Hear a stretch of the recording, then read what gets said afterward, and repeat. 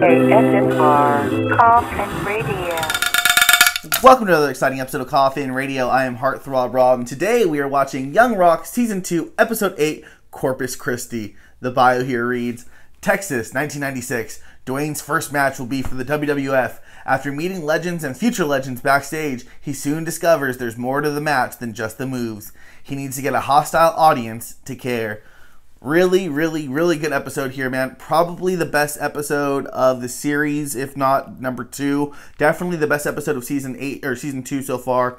Episode 8 here, Corpus Christi. It's a good episode if you are a wrestling fan. It is a really good episode if you just like, the show as it is. If you like Young Rock, it's just a really good episode. And it's right off the bat. I mean, the whole episode is about The Rock getting his match with WWF. So he gets the phone call from WWF and they want to try him out. He's got to fly out to Corpus Christi the next day. But he don't got no ring trunks. So he meets a legend to get some trunks. And who does he meet? But Tonga, Haku, who hooks him up. And dude, this episode has nothing but straight history the whole time. Like, we get to see, they show him biting a dude's nose off. They show Haku biting a guy's nose off before he talks to The Rock, and he's like, oh man, I love this story, but I need to get these trunks. So The Rock gets the trunks, and he's right up to Corpus Christi. He actually gets picked up by the Brooklyn Brawler, and the Brooklyn Brawler gets ready for their match. And in the back, that's where we see all these legends. And it's so cool because 1996 is such a cool time.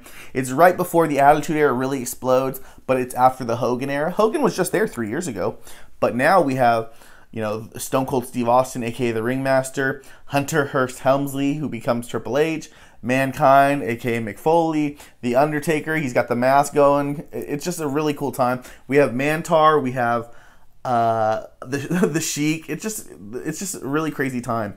But, I mean, it's really cool to see his interactions with The Rock, The Rock's interactions with this Stone Cold Steve Austin character, knowing what it's going to become. They have the bio and the stats for everyone. It's really cool. The actor does his voice, Stone Cold's voice, dead on. It's really cool.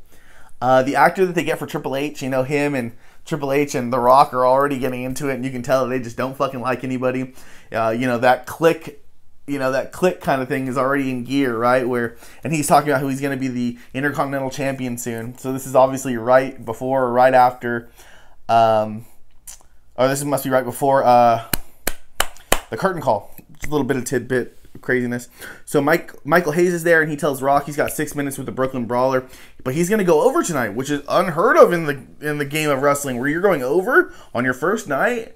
And Mankind tells him, hey man, that sucks for you because now you got to get a crowd response out of this people, So The Rock is all shook, and they go to the ring, and everybody's like, who's this kid? And nobody cares. They're sitting on their hands pretty much, But god damn it, if he doesn't listen to his dad in his head, sell and make them care. And as the Brooklyn Brawler's just wrenching it in, he gets the crowd to care, and he goes over, and Vince likes his stuff, and they do a voiceover where The Rock had a second match later on. He loses that one, but then he has this but he does really great in his match. In his first match, he does really good. 6 minutes, everybody loves it, puts him over.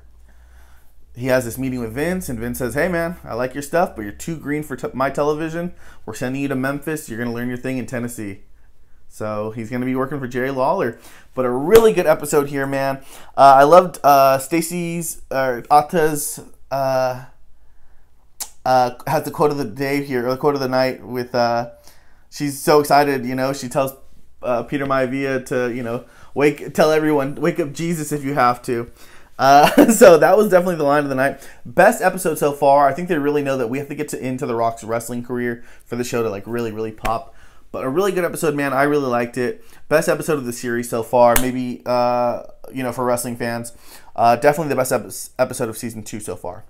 But let me know what you guys think, man. How cool was it to see all this history on The Rock, to see Brother Love, to see just every wrestler they had out there. I loved seeing Stone Cold Steve Austin, the rivalry with Triple H. Just seeing all this 1996 was so cool to me. That's my era. I'm 9 years old at the time, so I couldn't get any happier. But let me know what you guys think. We'll talk about it in the comments. Make sure you like, subscribe, and if you like what you're watching, then hop in the Koffin. Follow us on social media at Koffin Radio. Koffin is spelled with a K.